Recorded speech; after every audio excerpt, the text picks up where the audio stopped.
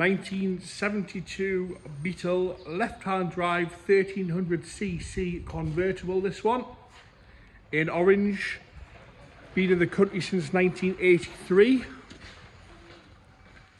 owned by the current vendor for some 25 years and was restored 25 years ago. The current vendor that owns it is a Beetle restorer, as you can see by the attention to detail and the finish on this one. I've been informed that the fact that it has internal door locks and a clock makes that bit quite rare, and that the new running boards along the side are new billet aluminium running boards. So bodywork wise, we're going to start off along the bonnet and work our way around. Like I say, it's a Beetle restorer, so you can kind of see that in the finish and attention to detail on this one. The bonnet's all lovely and straight as we come up both sides. There, no marks, dents or any signs of corrosion. All lovely and straight across the scuttle as well.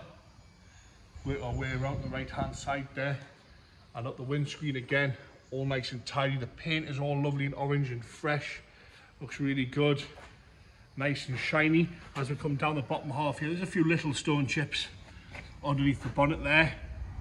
Nice and tidy around the light surrounds, which are lovely, no pitting on those. The lights themselves are nice and clear, no cracking or stone chips in the glass bowls. The bumper itself nice and straight.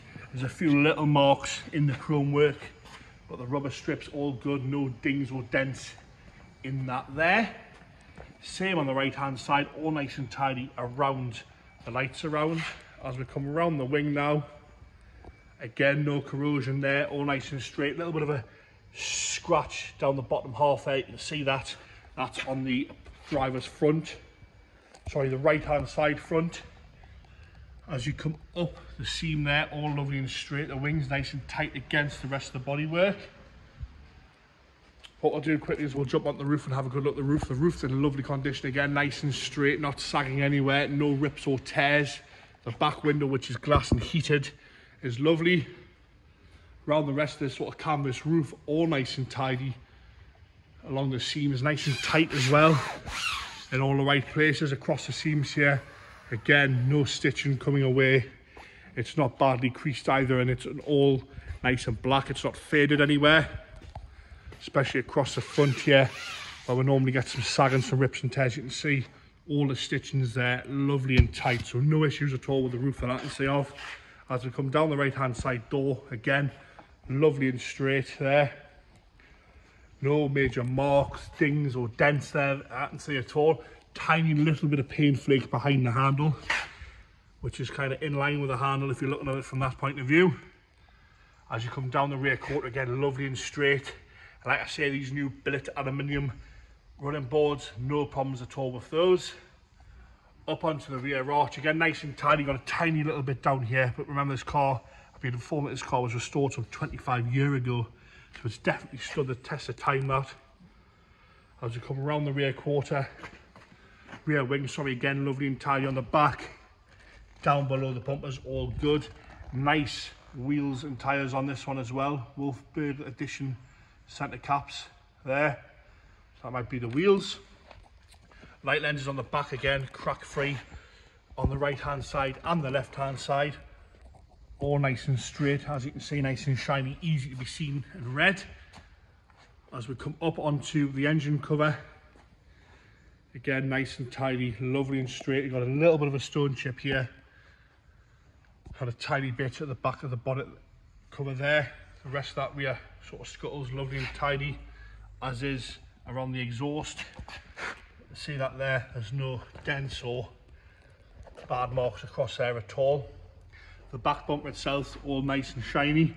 A few little marks in it. Again, the rubber is all good. As we come round onto the left hand rear wing, again, all nice and straight. Got a little bit of a scuff in the paint there. You can see that there. As we come up the wing again, nice and tidy against the seam, fitting nice and tight. A little bit of a bleb there. So that is the left hand side rear quarter. As you work your way down the arch, the rest of it is all nice and straight. Up onto that rear section there, the rear quarter, again, all good, apart from that little bleb. So a little bit of paint away on the bottom corner there, if you can see that. As we move across the top onto the driver's door, which is the left-hand side. Again, all nice and straight across, a few little stone chips, which we can see there, but back edge of the door's all right, a little bit of a mark there on the back edge of the door, and a few light scratches around the door lock. As we come down onto the left-hand side front, a little bit starting underneath the chrome trim there, you can see that. So that's on that sort of middle section there, next to the wing. As we work our way around, we'll go on to the interior now. We're going to start off on the left and the right-hand side. We'll work our way around. Door cards are all nice and tidy. The seat itself on this side is all nice and firm as well. We've got a little bit of a rip, so that is on the far bolster on the right hand side, sorry. So the passenger seat, the carpets are all good. You got like a rubber mat set in there. The dash top's all nice and tidy, no cracking in that. Dials are all nice and easy to read. Wolfsburg edition steering wheel there as well, all nice and tidy in there. You lift the back seat forward. We've got a tonneau here which I will lift out. That goes across the back of the roof. The roof's fairly easy, it's just manual. Got a couple of clips at the top here, see those there? You fold those down and the roof comes down nice and smoothly, and with a tonneau just sorting it out there, you can see we've got nice later cut off. The back seats are nice and tidy, no rips or tears in there, all nice and straight. The inside of the roof is nice as well, nice and clean and tidy in there as well, no sagging or rips or tears on that. As we work our way around, we're going to go into the driver's side, which is the left hand side. Again, nice and tidy there, no problems with that. The seat itself is in nice condition. A little bit of wear at the stitching there, you can see a little bit of piping has come away.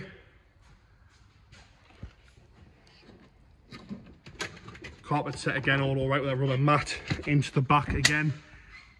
From this side again, nice and tidy, no rips or tears in there at all. Seat doing what it should, folding back and forward. Like I say, the dials all nice and easy, crack free, dashboards all nice and straight. We'll go into the bonnet there, which is your storage space. Again, is all presentable and clean in there. A little bit of wear to the cardboard mat. We've got the various bits and pieces in a box there. We'll go into the engine bay now, and then I'll get it started up. 1300cc this one, looks to be all nice and tidy in there, not covered in oil or anything like that. I'll get it started up here. Toby's going to fire it up. Firing straight into life there. A little bit of choke on it, but firing straight up. There's a little bit of a rev there. Sounds lovely that, not loads of smoke coming out and spitting everywhere. Taking over quite happy, makes a good noise that one. Taking over nice and happy. And there you have it. The 1975 Beetle convertible left-hand drive